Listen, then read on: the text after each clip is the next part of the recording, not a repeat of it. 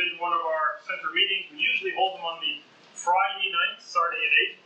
Because of the timetable of everyone and our speaker as well, we thought we could try to move it forward to the Wednesday and to 7 o'clock to accommodate everyone. For those who are here and don't know who the speaker is, sorry about that, but you picked the winner of the night. The speaker is Dr. Halton Arp, an astronomer of great note, and also been around for a long, long time. I understand he's born in 1927, and got his degree in the mid-50s or so, then worked at the Mount Wilson Palomar Observatories, now the then later called the Hale Telescope on Palomar Mountain. And in the mid-80s, he went to the Max Planck Institute in Munich, where he's been ever since. For those of you who are stimulated by his talk, there's a couple of books out. The one that is in our library, Ottawa Public Library, is the older version of the book, Quasars, Redshifts, and Controversies.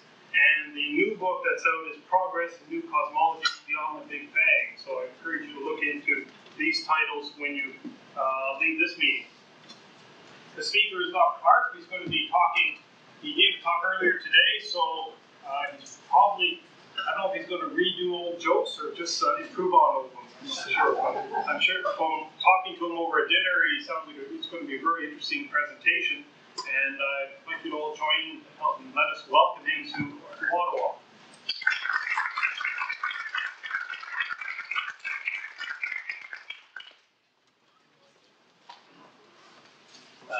Thank you. I will continue on the subject that I was talking about earlier this afternoon, and that subject is the association of quasars with peculiar galaxies. And the reason this is so important is because if quasars, these very high redshift star-like objects, if these quasars are really physically at the same distance with low redshift galaxies, then that means there's something wrong with the normal way in which astronomers normally measure distances. Because astronomers, the majority of astronomers, consider quasars to be out at the edge of the universe because of their high redshift, the amount at which the lines are shifted to the red. So these associations of quasars with nearby galaxies become extremely critical. And if these are correct, if these are true, then we have to, the field has to go back and redo essentially all of extragalactic astronomy. The Big Bang, the expanding universe, is in question. In fact, is untenable. And this is why the attention on these particular objects. Now, the object that I'm going to start off talking about this evening is not one I mentioned this afternoon. It's a new one, and I was just still reducing the observations as I left. But it is so interesting, and I wanted to show you where I've gotten so far. These observations are taken in the X-ray region. And the X-ray region has heretofore been unavailable to astronomers. But now, with the advent of space telescopes, with the orbiting telescopes and the satellite, it's possible to do this. I was fortunate to wind up in Munich at the Max Planck Institute for Astrophysics, which is right next door to the Max Planck Institute for Extraterrestrial Physics, which is responsible for putting up the X-ray satellite called ROSAT. That's Rendingen Observatory, Rendingen X-ray, German for X-rays. And it's certainly the finest X-ray telescope up, and it's producing new results and new wavelengths that we've never seen before. I'm very fortunate to get these observations down. They come down with a tape cassette, and then you put them in a computer and reduce them. And I'll show you some of those reductions and what they show of some of these critical objects with quasars around galaxies. But first of all, I want to introduce this galaxy, which I think is a very interesting galaxy, and one of the best examples of a galaxy ejecting matter. And I must say that when this galaxy was discovered, I was working at the Royal Observatory in Edinburgh, and the United Kingdom Schmidt survey was in progress from Australia. And I was there cataloging peculiar galaxies, and I was sort of the expert in peculiar galaxies. And one day, somebody came to me and said, look, here's this galaxy we discovered on the Smith survey place, and it looks as though it has these faint little objects coming out of it. Well, I was the typical expert, I know all about these things, so I looked at it and said, no, it's a plate defect. It's nothing. Well, of course, it turned out to be the most famous, the best example of a real jet galaxy. And later on, I was able to get photographs at the CTI telescope in Chile. Matter of fact, I had a whole test run, and I spent a lot of it observing this galaxy, and I got very deep photographs. So the first slide will show you why this is such an unusual galaxy. Can we have the first slide, please? On the original place, these things are very.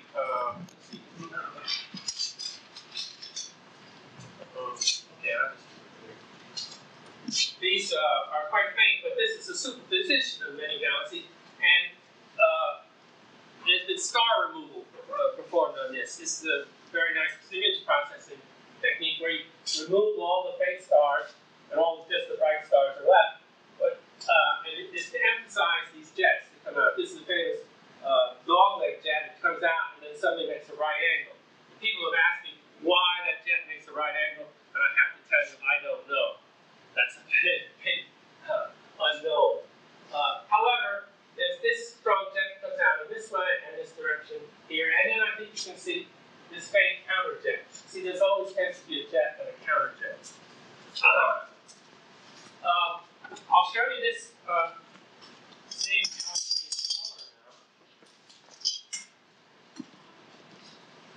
now. And this was done again by the same imaging processes at JPL, at Jet Propulsion Laboratory in Pasadena. And you can see it in color.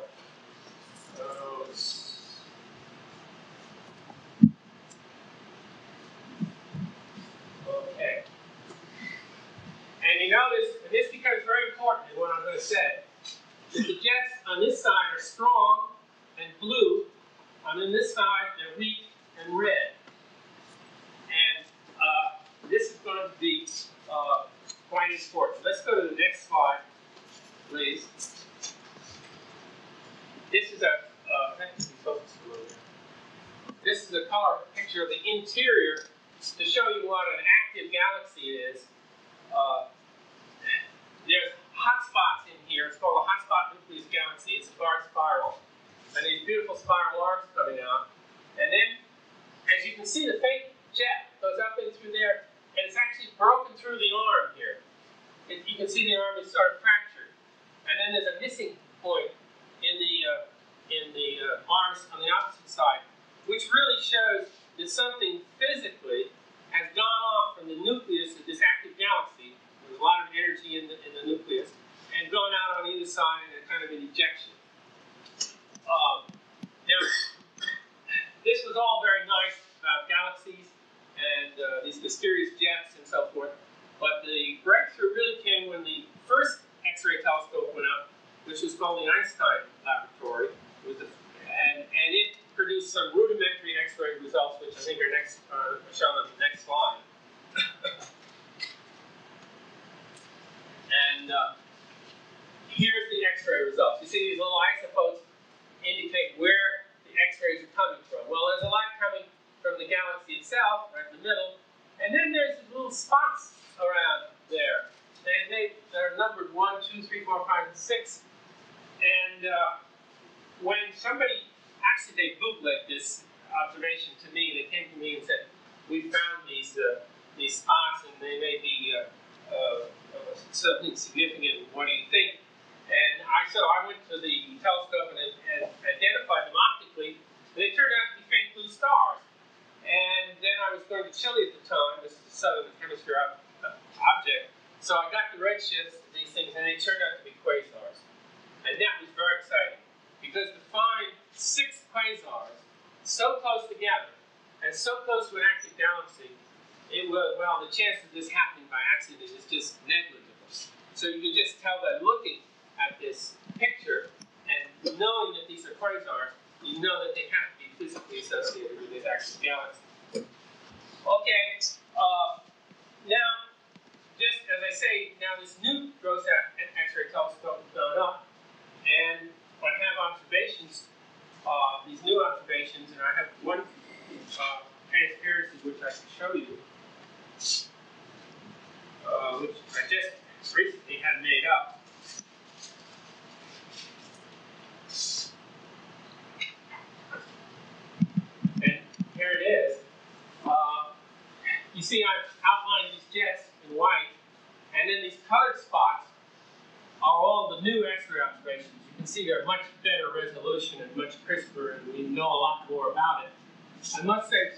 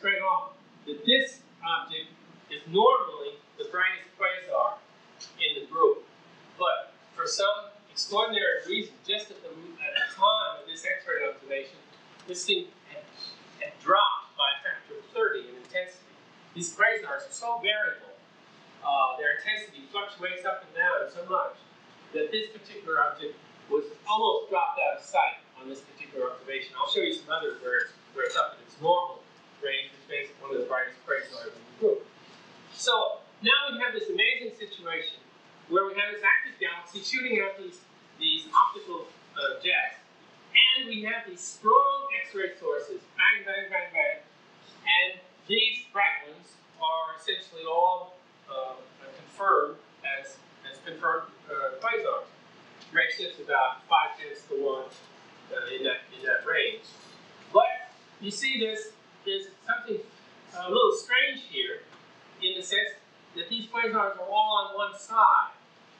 Now, the question is, why are they all on one side of this galaxy? Now, I should just back up just a minute and say that over this field, for several years, I went down to Las Campanas in Chile and measured quasars all out to the degree. And this is only about 11 arc minutes in here. I measured a huge area in here, measured all the quasars in there, and I came up with 31 quasars. So that there's a concentration of about 31 quasars in this direction of the sky, and most of them must belong to the galaxy.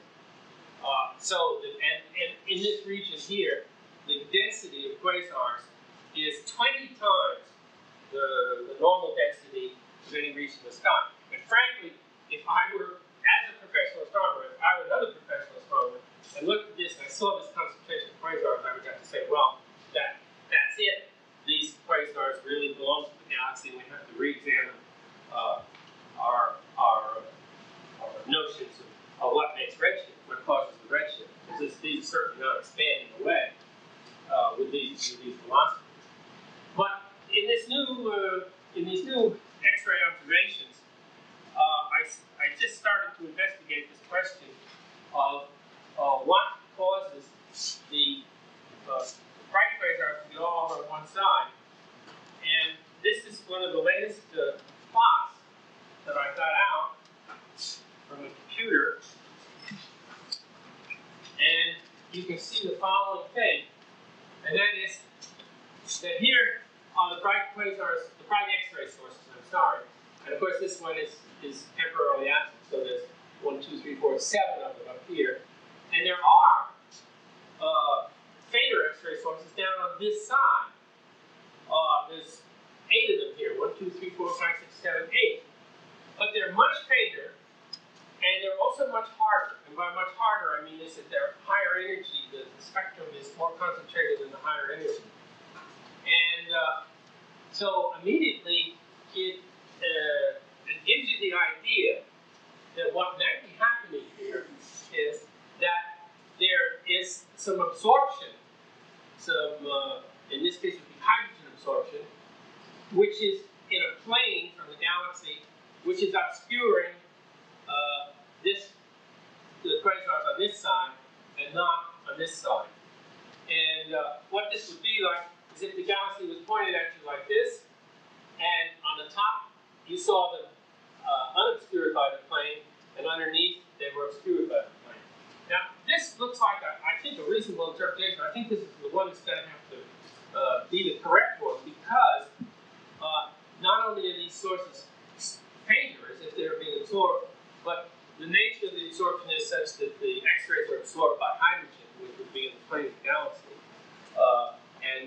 the soft X-rays would be absorbed more than the hard. So these would be harder.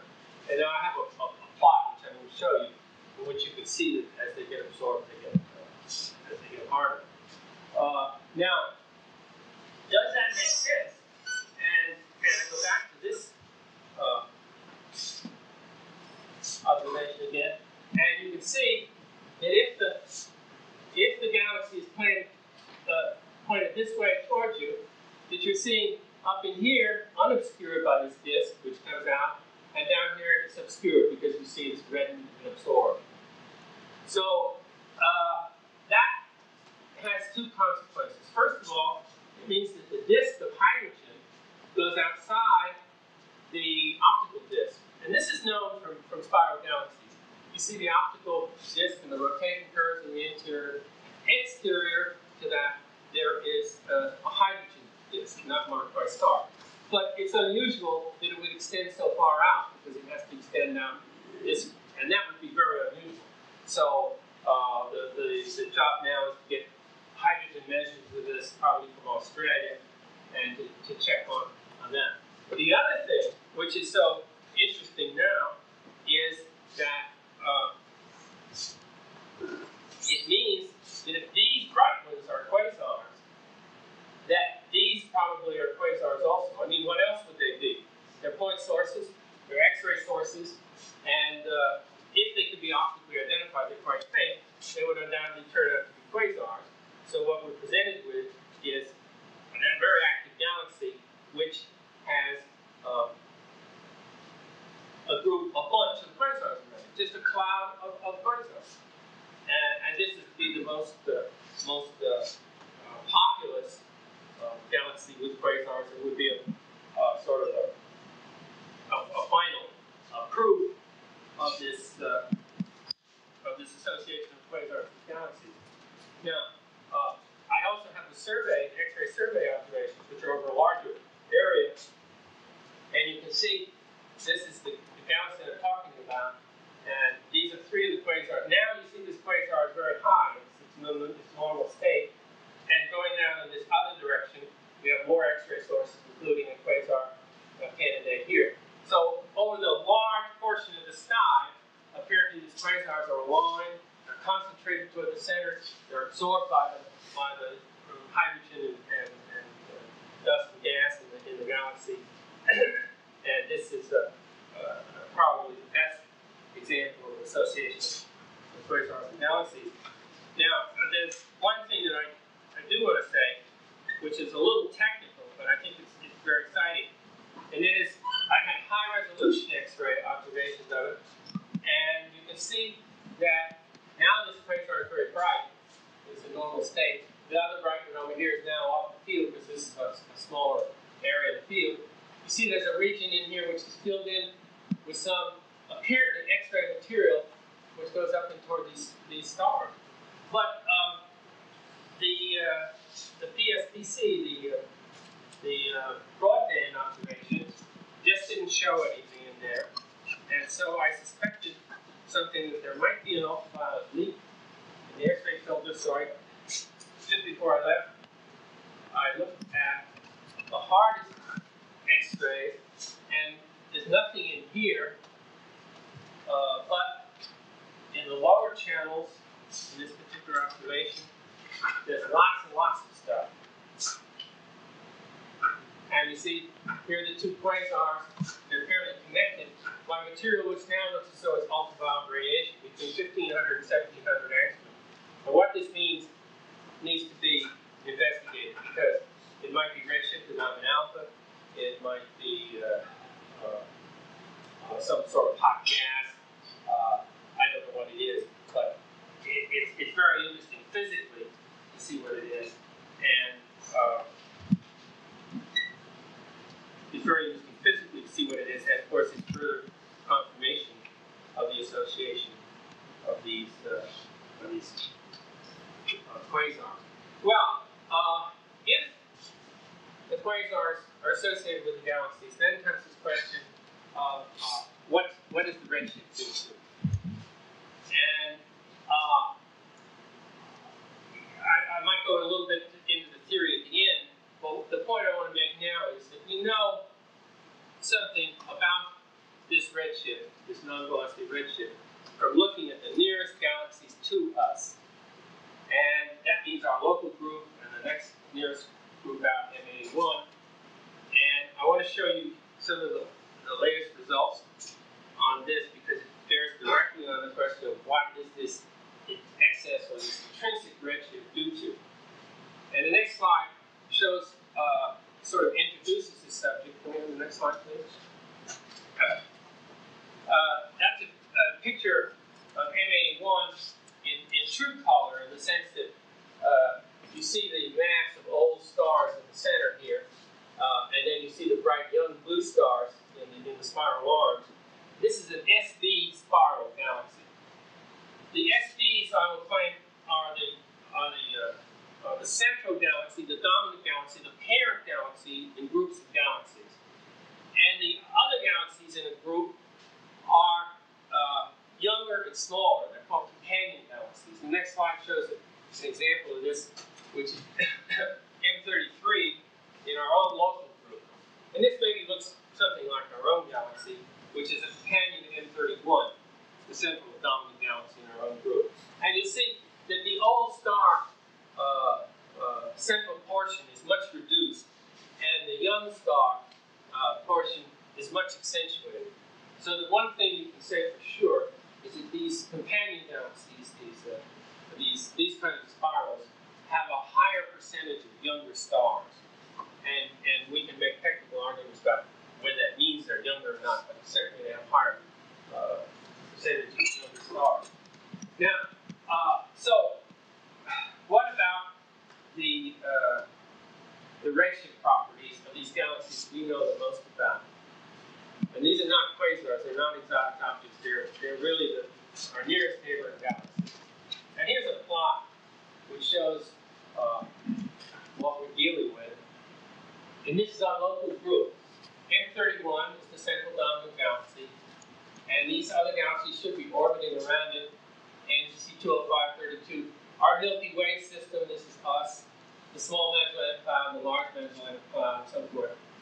And now this is a new system which has just been, well, not discovered, but it's been known for a long time, but it was not known to be a member of the local group until they got a good measure of the reddening observation front of it. They correct it, find the distance, and they found in fact it was a member of the local group. The amazing thing is that every one of these local group companions has a higher redshift than the central galaxy. Now, if these galaxies were in orbit around the central galaxy, you should see as many coming towards you as going away from you. If these were velocities, you should see as many plus velocities as minus velocities. And in fact, you don't. You see them all plus. And this new one at plus 289 kilometers per second. Now, okay, this is our local group. What can we say about the next nearest group to us? It's the M81 group. That's the Whirlpool Nebula, the first color slide I showed. And here's M81, and here are the companions to M81, including M82 now, which is a very explosive galaxy just to the north of M81, which is actually linked to M81 by a hydrogen bridge. So we know that's in the group, we know it's part of it, and yet it's got an excess redshift of almost 300 kilometers per second. So all these companion galaxies also have excess redshifts. And the chances of this happening by accident is one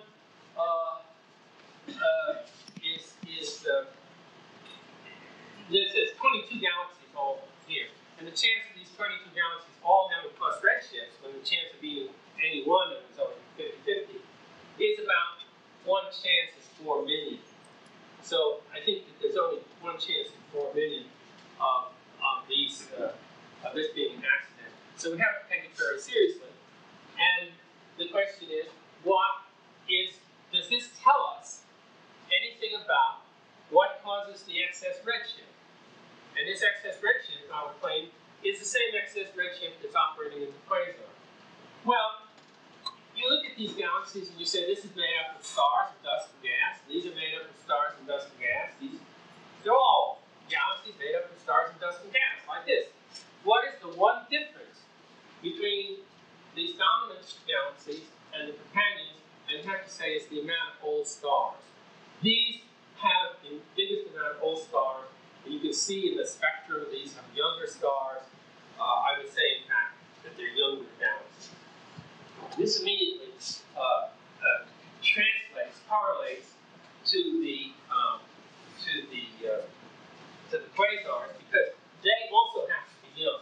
And the way they have to be young is you realize that these are point energy sources of tremendous energy. They're radiating very hard. The radiation pressure inside is tending to blow them apart. The energy can't last this long. They're burning energy at too great a rate. So therefore, they have to be young from those arguments. These don't have to be young from that argument. They're just young from the fact that they're close enough by so we can study the individual stars in them. As a matter of fact, if you study individual stars in them, you can see that the individual stars have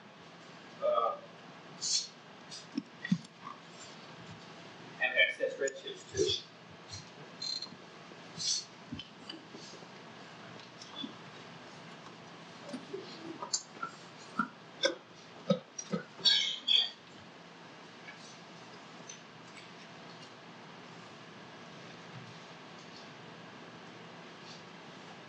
Well, I seem to have lost transparency, so I won't show that. But I can just say to you that the individual stars in these galaxies also have excess redshift. For instance, the large nebulae clouds, small clouds, the supergiants are almost all redshift with respect to the center of the galaxy. Well, so this is true of the nearest galaxies to us in the local group. Is it true of the big clusters? And it seems it's true of the big clusters also, because here's the Virgo cluster, the center of our local supercluster, and here are all of the galaxies plotted in this region of the sky, plotted against the redshift, about kilometers per second, 2,000. And you see the mean redshift of the Virgo cluster is about in here, and these smaller galaxies in the Virgo cluster are companion galaxies, just like the companions I was just talking about. And they string out to 2,000 and above almost 3,000 kilometers per second. So even though they're a member of the Virgo cluster, the companion galaxies, again, are systematically redshifted. Now, I can show that in another plot, where here's the mean redshift. And you can see the excess redshift in these companions going out. Now this has some bearing on this local, this latest. There's the slide showing the excess redshifts of the individual supergiant stars in the small nebulae cloud and the large nebulae cloud. You see every one of these is redshifted with respect to the galaxy. Let's see. I wanted to make a remark about the latest. Well, maybe that will come up in the question period about the latest distance to the Virgo cluster, which you maybe read about in the newspapers or Nature magazine or things like that, where they have a new Hubble constant, and there's difficulty because this Hubble constant implies an age of the universe which is less than the age of the oldest stars. It's a direct contradiction. Yeah. And I can make some remarks about that in the question period. But let me say about this question of the excess redshift of the companion galaxies. This paper was published in July, and as you might imagine, it immediately incurred a lot of criticism from the establishment. And they were saying, writing papers and complaints and saying, well, maybe the statistics are wrong, and maybe you shouldn't figure the statistics the way I figured them, and so forth, and trying to excuse this result. And as fate would have it, just 2 months later, after this paper of mine had appeared, and this controversy was going on, I just happened to look at a professor professional journal called Astronomy and Astrophysics, the European Astronomy Journal. And my eye was caught by an article. This was just a random event. And because my name was in the title, it said something about ARP 105. And so I looked at the article to see what it was, and I recognized the galaxy right away because it was called ARP 105 because it was in the atlas of peculiar galaxies. And I looked at it, and I started realizing what the article was saying, and I realized that this article was direct confirmation of this result, which I was just showing you about the excess redshift of companion galaxies. Now I'm going to show you a picture of this object, which is called ARP 105. And this is not my picture, this is a picture in the article. And it's an interesting little history about this object. Actually, you see, in the 1950s, when the sky survey was done at Palomar, and people were able to look at a complete photographic record of the whole sky, there was an Armenian astronomer called Victor Amratsumian, and nobody had very much heard of Victor Amratsumian. He was kind of a hero in Armenia, but the astronomical world hadn't heard of much of him. And he had access to no telescopes, but he just had a copy of this new photographic atlas that had come out from the Palomar Observatory. And he studied it. He really looked at those galaxies in that atlas, and he thought about what he saw. And one of the galaxies he saw was this galaxy. And I have a black and white photograph of it, and he saw it in black and white. But he saw this E galaxy here, and he saw it ejecting this galaxy here, the straight filament, and this tremendous ejection filament coming out heading on that galaxy, and there's some more stuff coming off here. And these and other galaxies like it led him to the conclusion that galaxies ejected new galaxies, that this is the way new galaxies were born. And Amratsumian announced this in 1957 at the Solvay conference in Belgium, and again in 1960, I think, in the IAU meeting in California. And people at that point paid some attention to it. Independently, I had been making this atlas of peculiar galaxies with much better photographs with a 200-inch, and this was number 105 of my atlas. And I didn't know about Amratsumian's work at the time, and I also concluded that this galaxy was ejecting, and that this is the way new galaxies were born. So the two of us agreed on this, and we published this. Now, that's 1957. This is 1994, 37 years later. This paper appears in Astronomy and Astrophysics.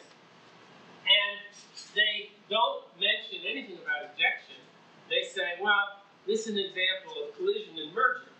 Because collision and merger is a great fad these days. And whenever anybody sees two galaxies anywhere near each other, they say, they're merging, or they're colliding with each other. And they forget all this evidence about the radio ejections coming out and so forth. So that, in fact, I even saw in one paper the following remark: if you see two galaxies next to each other, they're in the process of merging. If you only see one galaxy, it means it's already merged. This is the kind of approach that we have here. So, I was sort of amused by this interpretation, a little provoked by it, and felt that, in fact, we've gone backwards in these 37 years. But that isn't the electrifying thing about this system. What is really electrifying is that this person who published this paper had measured the redshifts of these companion galaxies. This one, and this one, and this one, and this one, and this one, and this one, and this one. All together, they measured about a dozen galaxies in red class. And the 9 galaxies that were in the redshift range of this, all 9 companions were higher redshift than this central galaxy. And now you see here there was no argument about which was the dominant galaxy. Everybody said this was a massive elliptical. And they said it was central in the cluster, so that these were the companion galaxies. And here are the companion galaxies. All 9 of them appear coming out close redshift. And this is a confirmation at a level of about 4 times 10 to the minus 3 chance of being accidental, 4 chances in 1,000 of being accidental. Or if you took the 9th galaxy, which was also a little higher redshifted, 1 chance in 2 chances in 1,000. Here I'll show you the plot. And you see it looks just like these plots that we were looking at for the local group and the M81 group and the Virgo cluster for that matter. And here's the dominant galaxy, and here are the planets all of higher redshift. Well, what does it mean? It means there's some agency, some mechanism that's working in these companion galaxies, which is not philosophy, but which gives it a redshift. And empirically, I would argue that that's the age. The younger the galaxy is, the higher the redshift. And there is some suggestion as to why this might be so, which I may go into in the last few minutes. But I want to show you now in the slides another example of ejection and why I think Matsumiya was right when he said, do we have the next slide, please? Why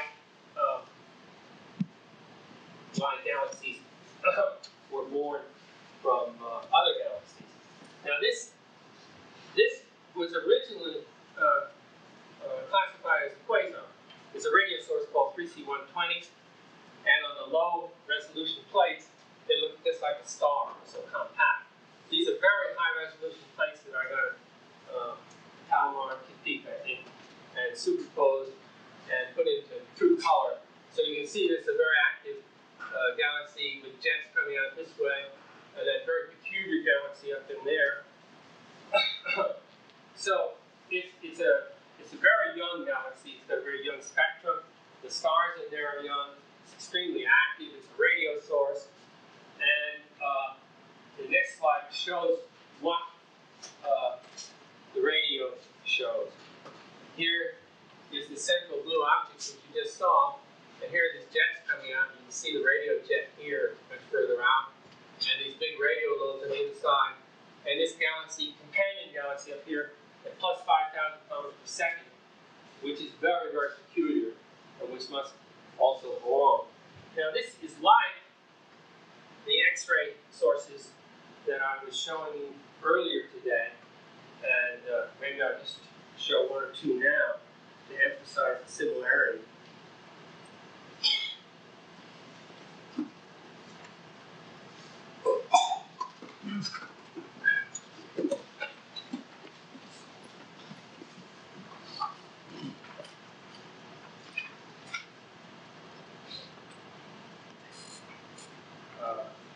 Okay, see this one. There's a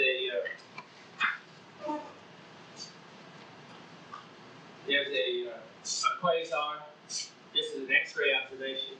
A quasar, a galaxy with a jet, and the nucleus of the galaxy pointing toward the quasar. And you also see these alignments. I'll show this one.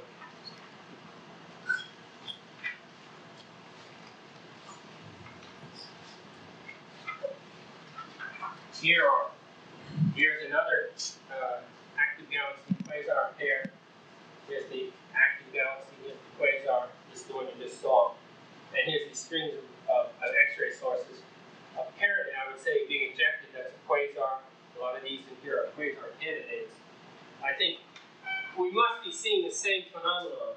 And this phenomenon you see in all scales in the universe. You see it in our T-Tauri stars, our very big objects, stars just forming in our own galaxy, ejecting things in opposite directions. can see it in galaxies on all scales. You see it in the X-rays, and it always involves this different kinds of redshifts. And the only uniform principle I can see is that they are younger material which is created in the center of the galaxies and shot out. Now, I showed the Virgo cluster earlier today, and maybe I ought to refresh that. This was, well, no, it's not published. It was presented in the IAU, but it shows the Virgo cluster in X-rays. And this is, as I said, the center of our local supercluster.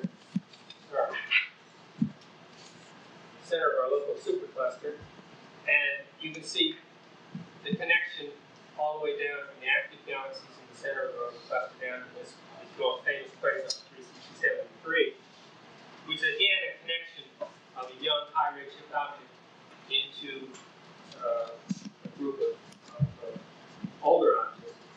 And I show now some of the most highest energy observations ever made in the new gamma ray observatory. And now these are gamma rays, which are, you see the X-rays have energies from 10th of a keV up to 2 keV. These gamma rays, I'll show you now, have energies up to from 100 to 1,000 to 10,000 MeVs, huge energies. And this is the area which I just showed you, the bottom of the Virgo cluster. This is 3C279, and it was not announced in this sky telescope picture, but right here is 3C273. So apparently, the Virgo cluster is extended downward in very, very high energy radiation, and you can see here now this gamma radiation, which is indicated by the big isotopes here. The reason the isotopes are so big because the gamma ray telescope has low resolution, and so it only can resolve about this much. But the important point is that as you go down the Virgo cluster, you have the optical radiation, you have the X radiation, it's becoming higher and higher energy, and finally you get down into the gamma radiation, which is extremely high energy. And the question is now, where does this high energy radiation come from? And I would guess that the only possibility would be matter creation. And I think that this, even more than the question of the redshifts, is the real frontier exciting area in astronomy now. If you don't have the Big Bang, and I think that these observations certainly rule out the Big Bang, then you have to say you have continuous episodic creation. You don't create everything out of nothing 15 billion years ago, as in the Big Bang. You're creating material all along. And the question is, what would be the signature of that? How would you know if that material is being created? How would you know if you could see matter being created? And the answer is, I think, that you would see this new matter annihilating itself, say new positrons and electrons annihilating, giving gamma rays, or maybe break up the particles, giving pions, which give the gamma rays, these huge energy things. And it's very short-lived.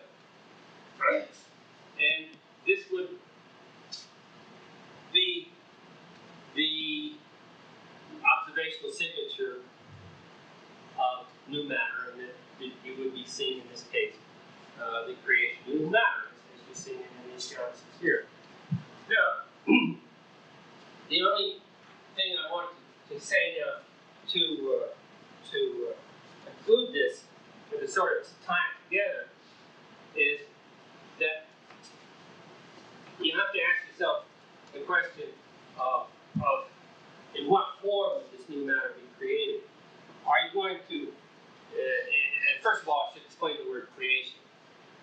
Because the universe is defined as everything that we can see or could see, you're not going to create new universes or create new matter that wasn't already in the universe. You would have to, say, recycle it, or it would be materialized from a more diffuse state. And if you were looking at a point in space-time and suddenly new matter came up, you would say, well, okay, it materialized from some other place in the universe. So you might call it emergence of new matter. And the question is whether this new matter arrives with the masses, the protons, and the neutrons, the same masses that we know all the time in our terrestrial laboratories. And as I explained earlier today, there is a solution of the general relativistic equations, which I consider more general, which should say that this matter arrives in a zero mass state. In other words, the electrons that are newly created, the protons that are newly created, are created with a very low mass, and as time goes on, they grow. Now, if that's true, then you can get your annihilation radiation. You can get this tremendous radiation that we're observing now, and at the same time, you would have the high redshifts, which are the signature of the new matter, the young matter, the quasars, and the young galaxies.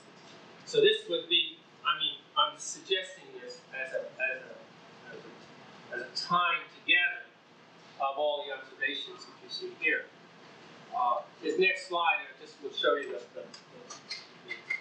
the final sort of empirical coup de grace on this. You see this active galaxy 3C120 is surrounded by quasars, these black dots, the quasars. This has been published for a number of years, but ignored. It's another indication that, in fact, these high redshift quasars are associated with this recently created material from this galaxy. So this would be a suggestion on how the thing might work. As you know, the theories are never proven. It's just theory you can disprove. And the only way you make progress is disproving theories. And I think that what we've done here, or what we can do here with these observations, if your judgment is that way, that we've disproved the Big Bang, we've disproved instantaneous creation, and we now are dealing with creation, ongoing creation of matter in the universe, and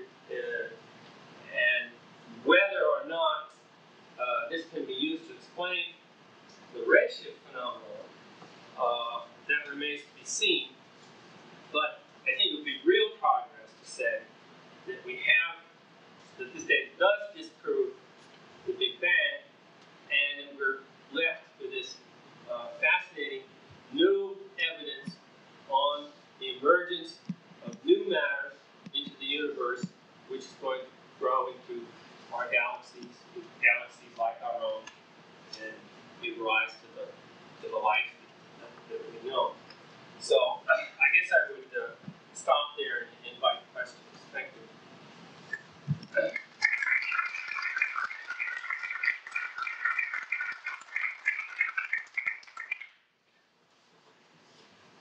I have an article here from the London Sunday Telegraph, and it says Hoyle creation theory turns black holes inside out. I guess you know about this, eh? Apparently Hoyle is saying that the matter is created inside the galaxies and thrown out, sort of what you're saying, as opposed to the current idea of the Big Bang. Yes. He's sort of in your camp, or whatever you want That's to call it. definitely true. And I might elucidate that a little bit more. And Hoyle and some of the other people who thought about this have felt that this creation out of nothing, which the Big Bang represents, 15 billion years ago there was nothing and suddenly something was created, that's not very scientific. And so what they're trying to do is to say, what actually causes the creation of new matter? And they say, all right, let's take a concentration of matter, like a black hole or a massive object, like perhaps in the centers of these galaxies, and that deforms the metric of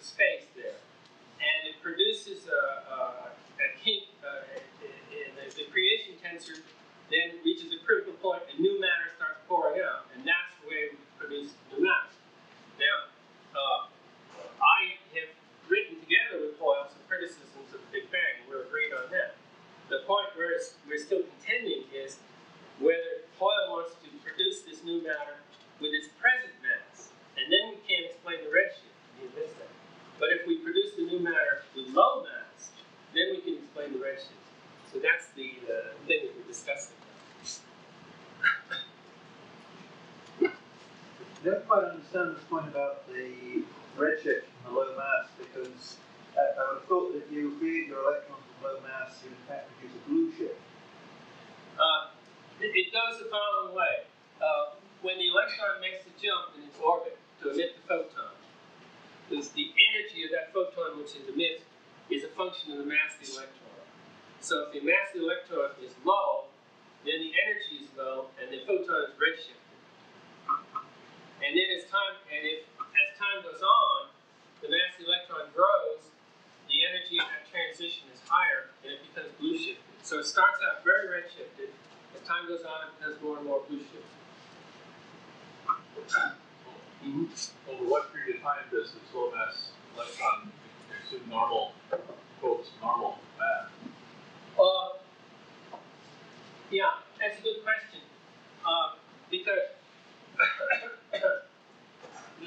the actual solution of the Einstein equations, which Halton Arp made, has the mass varying as t squared. The mass varies as the time squared.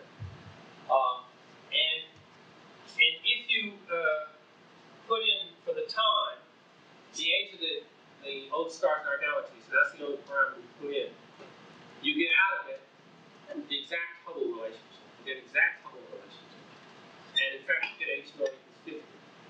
And what that means is that this electron that we're considering is exchanging gravitons with the rest of the universe, but the universe that it sees is getting bigger and bigger.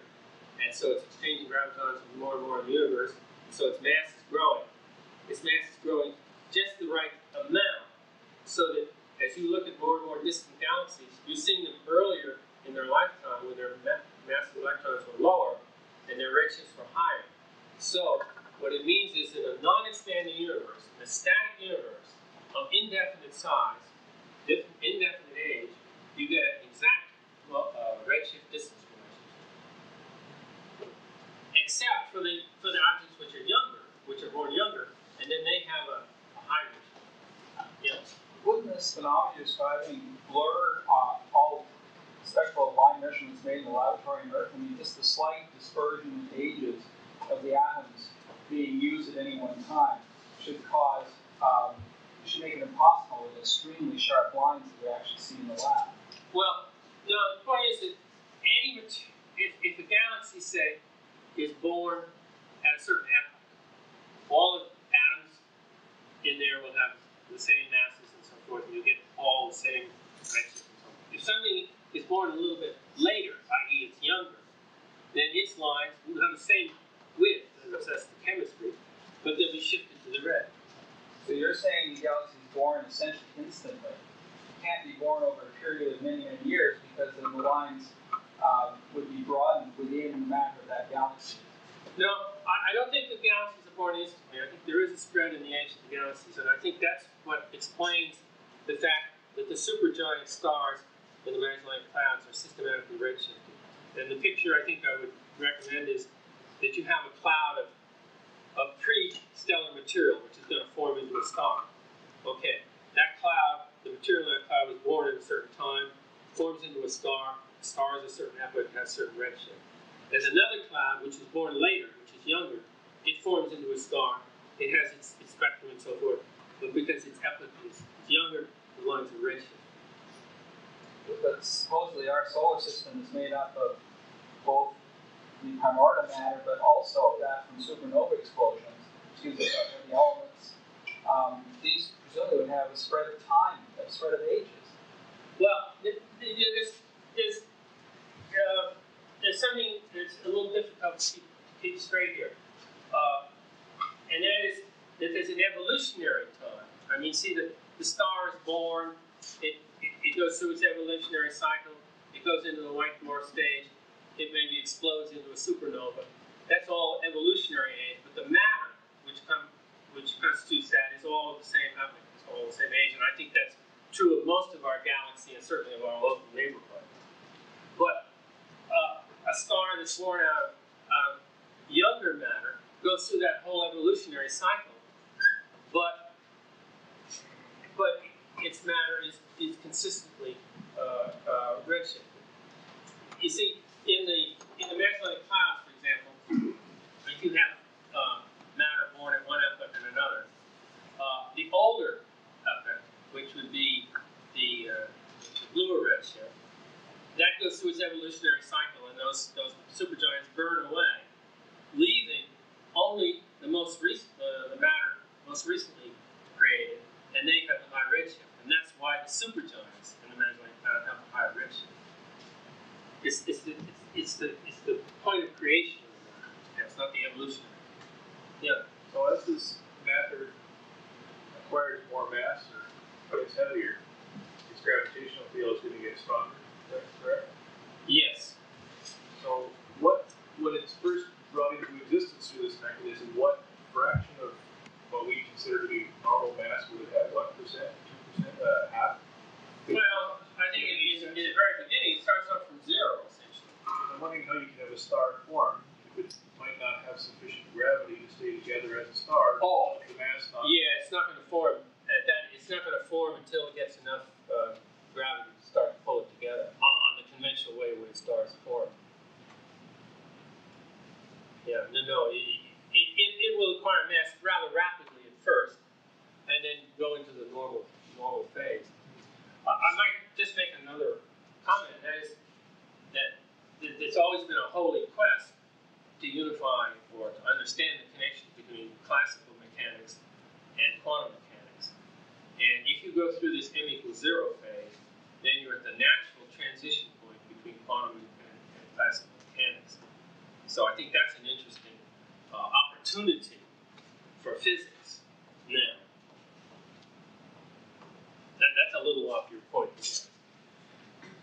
Yeah. Would you not see some tendency that the further a quasar is away from its parent galaxy, the less redshift? Perhaps seems to me to see an evolutionary trend going away from the parent galaxy. Yeah, and Narc has actually worked out a model for that, where the quasar is ejected and goes out and it ages and acquires certain redshift. But I don't think we know enough about the distribution of the redshifts of quasars around these galaxies to say whether that's true or not. And also the fact that it depends a lot on how forcefully the particular quasar has been ejected, whether it's been ejected to a large distance or a short distance. I can say that the quasars of redshift 1 appear to be the most luminous, and the quasars of redshift 2 and 3 are, on these observations, very low luminosity. Now, I didn't say this, but in this NGC galaxy, NGC 1097, there is a very faint quasar there in redshift 3, and that's what you'd about to expect because the luminosity is low, the mass is low, the luminosity is low, the redshift is high. No, you might find something eventually, but I don't think we have enough data. Presumably the decrease then in luminosity after Z decrease to 1 would be in the star formation, or I know you talked about the luminosity increasing to 1 and then dropping off again after Yeah. Well, that's a function. Yeah, that's right. Probably the increase in luminosity as it ages, say from redshift 3 to redshift 1, is due to the fact that the mass is growing and there's more energetic reaction, and then it begins to start form and disperse, and then it doesn't drop very much. I think it levels off. Yeah, what is that? Yes, there was a similarity mentioned earlier about black holes and matter that falls into a black hole past the event horizon. Generally heard that we treat it in terms of space falling in faster than the speed of light rather than matter falling in faster than the speed of light. And I'm wondering, when we say that matter is being generated out of quasars, is this synonymous to generating space as well? Generating what? Space, like I'm a total amateur when it comes to that. But let me just try to rephrase this again. Past the event horizon of the black hole, what I've heard is space falls towards the black hole. And that's permitted. Matter cannot fall. Precedence be applied towards the black hole. So if a black hole drags space and matter into itself, would matter generated by a quasar be equivalent to the reverse process, basically generating space as well, like in the inflationary model of the universe, where we Yes, I think that's a very good suggestion. First of all, Hoyle pointed out that a white hole is just a time reversal of a black hole. Observationally, I would say that all the evidence shows things flowing out, not flowing in. So I don't see any observational evidence for a black hole, and I believe Marmay's arguments are thinking that black holes are not realized. So observationally, empirically, I see the outflow. It is a time reversal. And I think it is like in the inflationary universe. And the point, that's a very good point, because the inflationary aspect of the Big Bang was raised in order to save the Big Bang from some contradictions, from the internal contradictions. But what they didn't realize at the time, when they introduced this inflationary model, was that was just the old C term, Hoyle's C term for creation of matter. So that was what Hoyle introduced for the steady state theory, actually, to inject matter into the universe. And I think it is the reverse. I think often scientists start out by getting things backwards. They start out. I don't know. I hope they finish up. Yes. You had some comments about the recent Virgo cluster observations. Oh yeah. That's been much in the news now, and they've gotten a determination of the Virgo cluster distance at 15 megaparsecs, and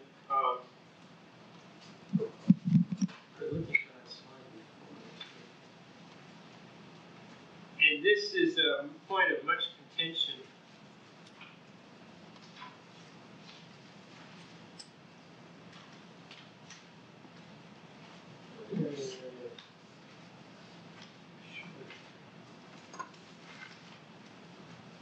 Well, I'm going to have to just describe this.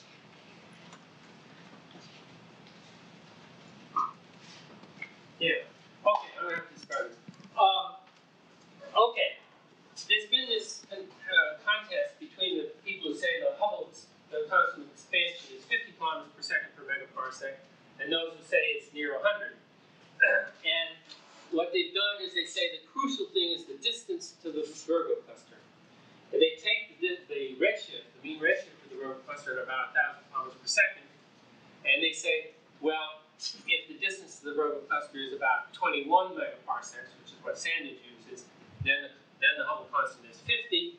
And if the distance to the Virgo cluster is about 15 megaparsecs, then the Hubble constant is around 87. Now, the trouble is, of course, all right, so there's been a big battle. Recently, with Space Telescope, they have measured Cephians in 2 spirals in the Virgo cluster, and they get both of them, they agree on 87, or very close to 87, with a small error.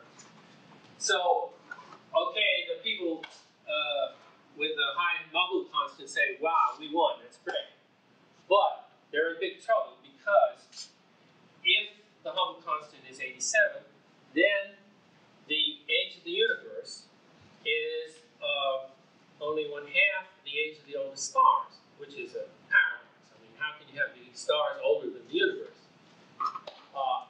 Now, the only way they can get out of that is to put in a cosmological constant, which is what Einstein called the fudge factor. He abandoned it, he doesn't like it. But it's really what it is. It's an adjustable parameter, which is now put in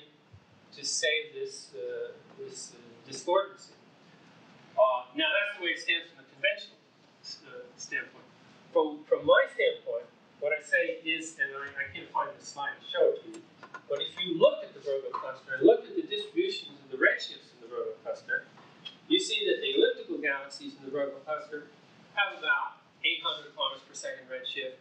The spirals have a mean of 1,000 kilometers per second. But the SAs and the SBs is practically none in the vertical cluster. The galaxies we can really trust, the galaxies like the center of our local group, they have redshifts that are either 0 or negative, I mean catastrophic.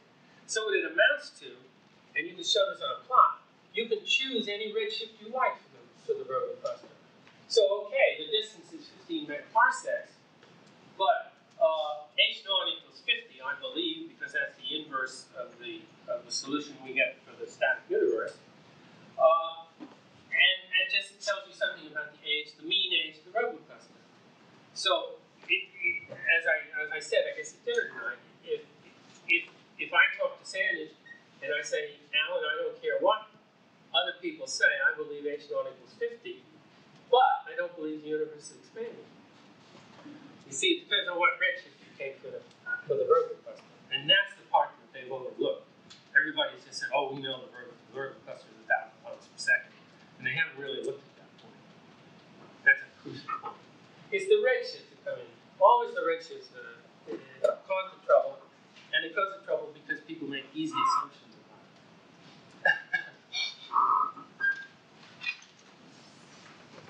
it. Let me see, backwards here.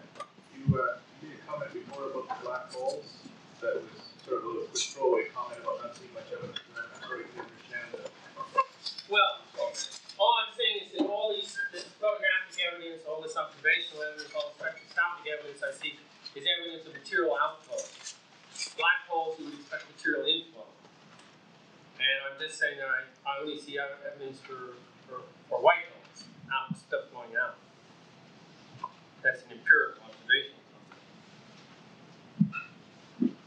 Yes, you've shown us some good examples of active galaxies with the quasars showing the shifts that you were showing us. But I'm wondering, has there been a more extensive survey, an unbiased one, of all active galaxies, or a random sampling of active galaxies, and looking at the quasars around them? And what kind of results come out of that kind of survey, if there has been one? Well, there's two systematic surveys that have been done.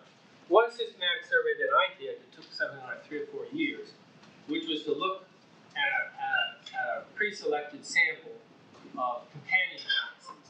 And there I found that the quasars were more dense near these companion galaxies by a factor of 20. It was a 16 sigma signal.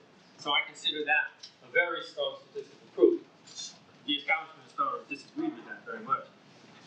The other thing is, you say about active galaxies. Well, there's been no systematic survey of active galaxies, but I can tell you the following. That is, we know what the most active galaxies are. I've shown you a lot of them. And every one of those most active galaxies we looked at has lots of quasars in it. I guess I'm asking, are there any counterexamples to what you've shown us?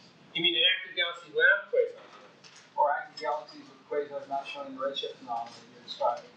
Well, no, see, the quasars will always have high redshift compared to the active galaxy, because the active galaxy has to be close enough for you to see it pretty well, so it's going to have a low redshift. So if you see quasars around a low redshift galaxy or active galaxy, you got it. But I don't know of a single active galaxy that doesn't have these things in its environment. I mean, like this one I showed in a colored picture. I mean, and you see, the people who recorded these redshifts didn't mention the fact that all these companions were higher redshift. And they knew, they must have known that this was an absolutely crucial point in the whole debate, you see, and they didn't even mention it. I can imagine they didn't mention Abertsumion, or they didn't mention me, or the ejection, or, okay, they can talk about collision and mergers they want. This point about these systematic redshifts, that really should have been mentioned. Yeah? Oh, yeah, back here is a new one, yeah. Okay, now, this point, when you create matter, don't you make a lot of orders? Make a what? Orders, like, Make order. Yeah, when you create use entropy. Well, entropy, yeah, that's a nice question. You have to, you're creating at zero entropy, a lot of information. And that's an argument I had with Roger Penrose, actually. he argues that in order to create a universe, you have to have so much information that you can only do it once, or some argument like that. But I think what you're getting at, I think, is a very important point, which is that you're creating this matter with zero mass, but it has lots and lots of information. It has enough information to make a whole galaxy, because I think it evolves into a whole galaxy. And so you can't create an isolated electron or positron. You have to create an ensemble of these things. And that's why I think you only create in the presence of big masses, because then you influence a region of space which is large enough to introduce diffuse pieces from diffuse mass energy from another place in a large enough quantity. You can have enough information in it to produce a quasar, which then evolves into a galaxy, if that's what you mean. Yeah, what I was asking, if things tend to go towards randomness, like should the cycle of creation run itself out? What? You're saying, if things tend to go towards chaos, towards randomness, shouldn't this cycle of creation of matter just burn out? Oh, well, yeah, after you create a galaxy, it's going to run down the thermodynamic field. But if you're asking about in a region of space, will the creation run down? I would think so, probably. All the creation seems to be episodic. Now, whether our local supercluster is going to continue to fill up and get more and more dense, or whether it's going to quit, or it's going to take up in another place, that's questions for the future. I mean, but you always have less energy than you start with, so eventually. Probably not on a universal scale. If you believe in the conservation of mass energy, then you say if mass energy pops up here, it's subtracted from someplace else. But eventually you run out of your ability to do useful work. It's all gone. Yeah, unless you can recycle it. But of course, don't forget that this non-expanding universe that I'm talking about is of indefinite large extent. I mean, the point is, we may, in all our pride and arrogance, think we're seeing a lot of the universe, but in fact, it may be just an infinitesimal part of the universe that exists. So the cycle can't perpetuate itself forever of creation. It depends on whether it recycles, whether it's reversible, or whether it recycles, and how much of a reservoir it's drawing on how big the universe is. But can you recycle 100%? What? Can you recycle 100% of the energy you have? I don't know. Given enough time, I suppose you can do anything. You see, there's no time limit on this either. But is it reasonable that you could? Huh? Is it reasonable that you could recycle all the energy again? Yeah, given enough time, sure. I don't think that the proton is going to last forever. I mean, they talk about proton decay. Is there a high probability? Yeah.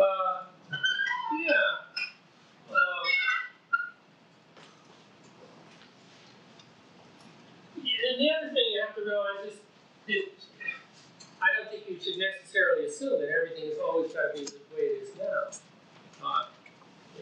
And we may be going through changes which we can hardly imagine. But why should a lot of physics out there where the quasars be different from here? You should ask the question the other way. Why should the laws of physics out there be the same as they are in our tiny little planet? Yeah. Is the cosmic background radiation fact, and if it is not a signature of the Big Bang, what might it be? Where this is contained in your things? Okay. On the Big Bang, I think the cosmic background radiation is very, very difficult to explain, because you have to say that it comes from the last surface that you see out, or the first surface, the decoupling surface. And at that surface, you have to have a smoothness to 1 part in 10 to the 5th, and you should see the footprints of the galaxies, the primordial galaxies, and you don't. And so there's all sorts of gyrations about cold matter and biased cold matter and so forth and so on. And I think it's just very, very difficult. On a simple as it can be because you're just seeing the temperature of the intergalactic medium.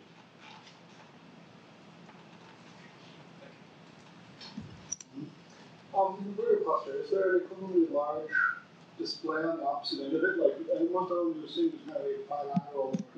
Yeah. No, no, there isn't. Not well. No, I shouldn't say that. The Virgo cluster does continue on up the north. The X-rays seem to be petering out here, but this is what I consider to be the center of the Virgo cluster, M49. This is the oldest galaxy. It's the brightest galaxy in the Virgo cluster, and it's the lowest redshift of the big ellipticals. So I think that's the center, M49.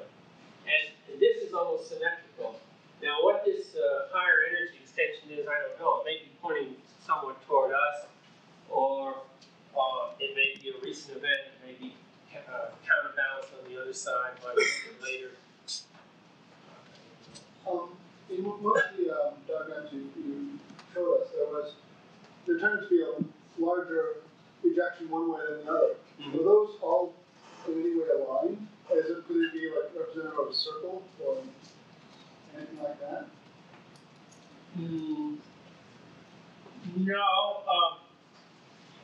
I don't know what you mean by a circle, but if you don't, if the image is spiraling in two directions, are these at all aligned with that spiral?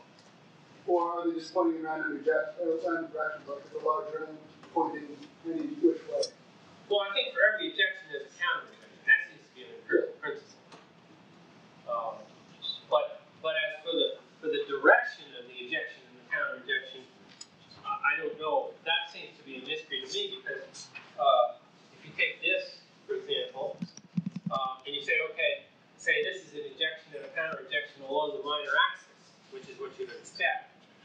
Then what is this ejection along the major axis? That doesn't make any sense. And you see this pattern again and again. You see it to some extent in NGC 1097, and you see it in the other four X-ray observations I didn't show now. They seem to be in this direction, and it almost made me think that maybe ejection isn't the total story. Maybe, for example, it's intersecting strings, white lines, and where they intersect, you have a creation node, and maybe then that generates the pressure in there, and the ejections that are forced down along the strings. That's just a suggestion. I mean, just to indicate that maybe we don't have to go do everything with ejection. Maybe even ejection isn't the primary thing.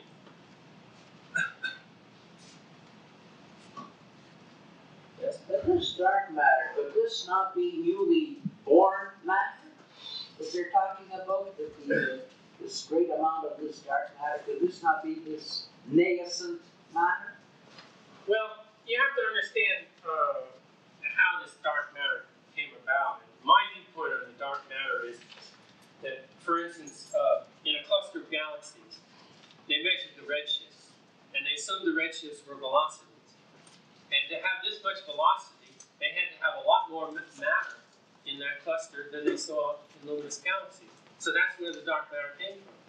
But if a lot of the redshifts in that cluster are not velocities, then the need for the dark matter disappears. So I think that for me, the dark matter was just something that was invented to explain the discrepancy in the standard picture. And you know, they've looked for it high and low, whips, nachos, under the bed, and behind the closet, and they haven't found it. And they spent a lot of money on it.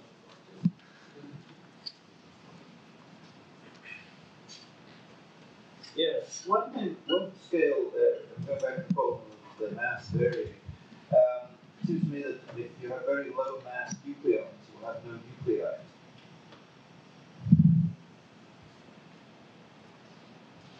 Well, it's relative, you know. I mean, it's always all the mass varies in ratio. I think it doesn't scale out of the equations like it does for atoms. At a certain point, I do believe you're going to lose normal chemistry.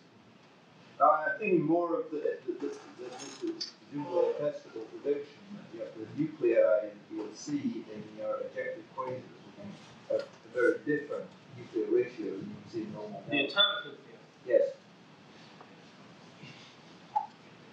Would you mean would it the matter would have a different chemical composition? Yes.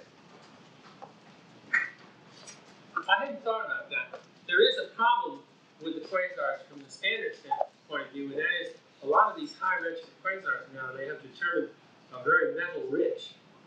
And the problem from the standard theory is that they don't have time to get that enriched.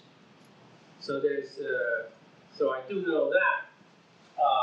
And I hadn't thought about how the low mass would predict. I don't think so, because according to Hoyle, the nucleosynthesis, well, he doesn't use low mass, that's right. Well, the neutron will be unstable.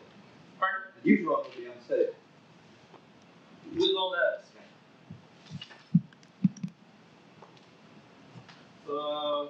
Okay. All right. Would it be bad to have the neutron unstable?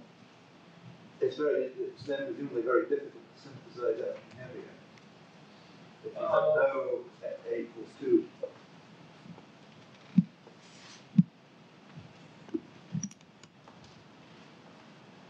Yeah, that may be so. Although, then the question is, at what point does the synthesis take place in the mass scale? Now, yeah, that's something to look into. I will try to remember and ask my mass, my nucleosynthesis first. Yeah, that's an interesting point. Yeah.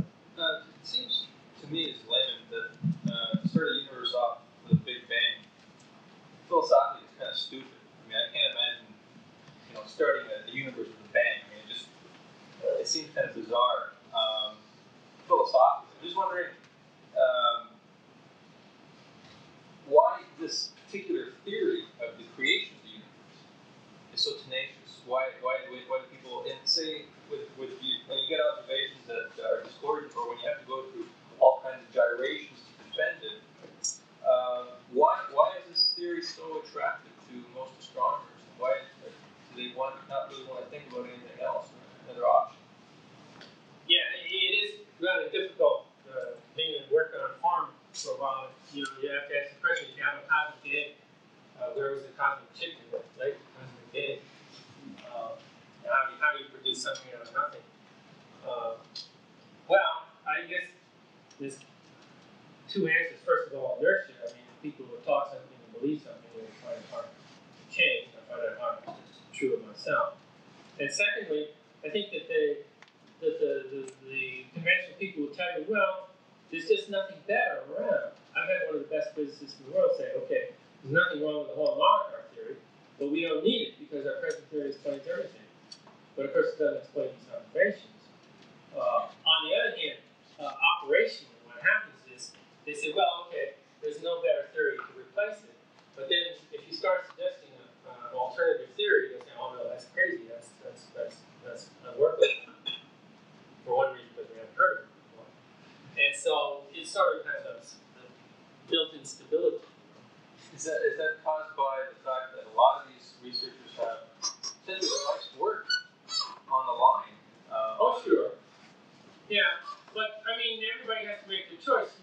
If you're a researcher and you make a certain assumption, and you go ahead and base your life work on that assumption, well, you sort of have to take the consequences if it's not right. So it's not necessarily science then, it's people. Yeah, I think so, yeah.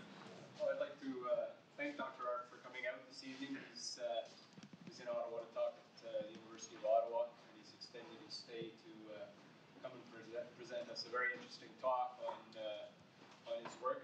I read his book a number of years ago, and it's very interesting to see an update on further developments in the field. I know he still